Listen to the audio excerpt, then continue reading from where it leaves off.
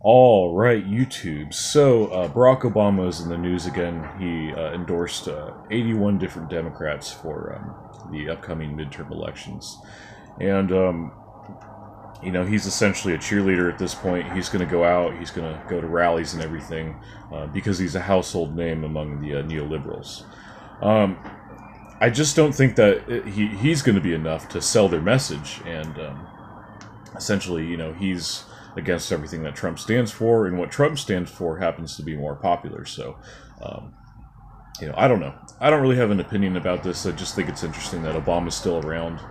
I think this is a kind of interesting. Like, I think the possibility of Obama ending up back in the White House as an advisor. I actually am predicting that maybe if Jay-Z and Beyonce do decide to run for president, I think they will. Obama's going to find a way to get into the White House as an advisor, essentially. I think that would totally happen. If I'm off base by saying that, let me know in the comment section below. But yeah, that was a pretty good take. I'm going to end it on that. Not much else to say besides, even, like, no matter who the Democrats get for spokespeople, they're not going to be able to sell their shitty message of basically the individual is trumped, no pun intended, by the state.